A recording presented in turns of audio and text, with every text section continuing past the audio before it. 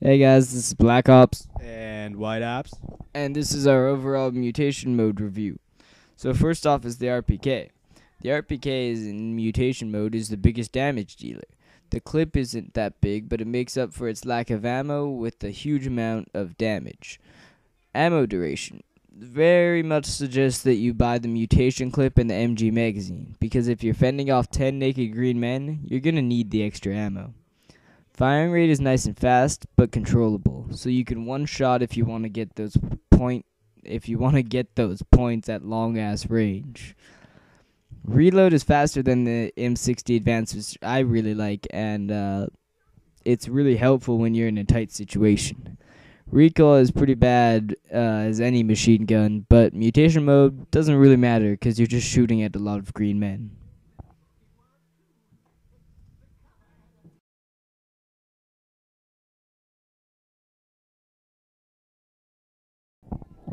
Okay, you know those big ass red bitches that come after you with axes or claws? Yeah, those are dreads.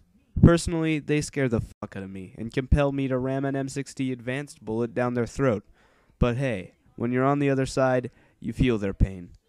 Dreads can run faster and can rip off your face from an extra 5 feet away than a normal mutant can. Dread's health is like a fucking tank, and the mutation jacket doesn't hurt to add on to your Dread, just because it adds that AC, which is pretty much just extra protection and, once again, just one-ups you from normal mutants. Overall, you got a fatty red bastard that runs faster, hits harder, and doesn't fucking die when you shoot 150 fucking M60 shots. Okay, M60 Advanced time. The damage is lighter than the RPK, but that's made up for the fucking large cap magazine. The ammo duration is long enough to last you the entire round, maybe one support package, but you wouldn't have to reload after snagging it. If you see one lone slug just running around by himself, easy ass target to go kill him. Although slug dreads probably won't die from one clip unless you hit them in the head continuously. Firing rate is the same as the M60, but advanced. Yeah. Reload is really slow because you have so much ammo. It's a bitch to do, but if you can pull it off, you're gonna survive. Overall, in the hands of a pro, it's awesome. And in the hands of a noob, it's awesome. Generally, it just makes you feel badass. It's good. Get it. Mutation acts as Uber Pro. You get that 1 plus evolution point or whatever you want to call it, meaning you get that one extra block that makes evolution faster and easier for you as a mutant. Mutation clip does not increase your initial clip, and by that I mean the one you're shooting with, but it does increase the ammo that you have to reload from, which if you think about it is really helpful because you can't always rely on support packages to drop near you.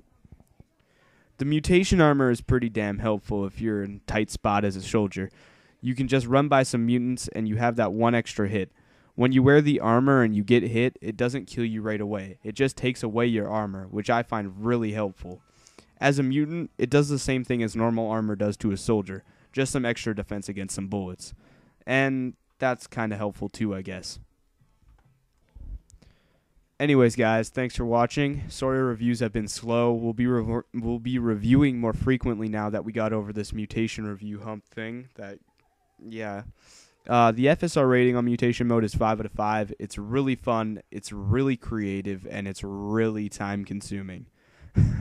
Leave your reasons for liking or disliking the XM8 Advanced for a chance to be in the next review. Sub and comment. I'll see you guys in the next review. Later. You've heard what we think. What do you think?